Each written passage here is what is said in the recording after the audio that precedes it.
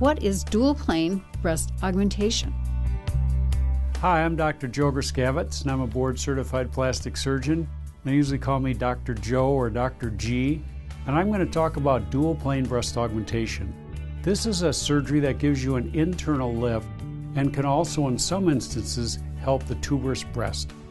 So here would be the thing to do. If you're wondering if you need a breast lift or whether you can get by with just implants alone, this is one of the most frequent questions that we're asked. So here would be the thing to do. Take a pink card and put it under your breast and see if the nipple is above the edge of the card. If the nipple is above the edge of the card, you probably could get by with just a dual plane alone. You'll most likely have a little bit of tissue below the edge of the card, and that would be fine. So you need to see your doctor about exactly whether you're a candidate.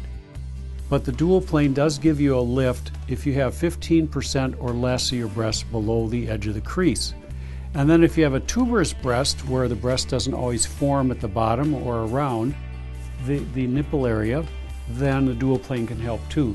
So the way that works is two planes are done. Dual means two, of course. So the first plane is under the muscle as usual, and then the second plane is on top of the muscle, hence dual, and that allows the implant to contact more of the breast tissue and give you kind of a lift out of the thing.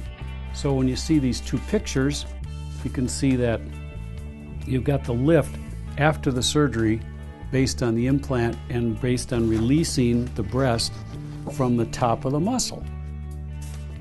Now the way to look at that for a tuberous breast is it depends what kind of tuberous breast you have. There are 4 types, but it works really good for type 1 and type 2, and actually for type 3, not always for type 4, but it can save all the incisions that you'd have on the outside of your breast or from a breast lift.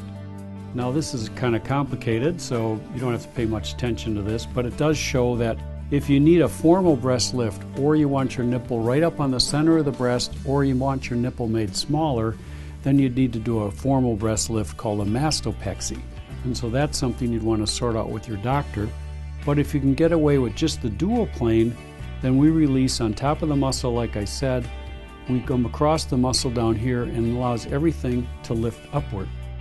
And if you can look on the website, there's a link for an article published in a peer-reviewed journal on the dual plane breast augmentation, which I wrote reviewing over 2,000 patients, and you can see just kind of how that works and all these diagrams in there. So anyway, I hope that helps you out and explains how you can get a little bit of an internal lift. And now I'm going to show you a video of an actual patient doing her arm exercises just 24 hours after a dual plane, since we used the quick recovery dual plane approach. Thanks and good luck. This shows an in-for-memory dual plane breast augmentation patient doing her quick recovery arm raise exercises 24 hours post-op in our clinic, instructed to do this 3 times an hour while awake.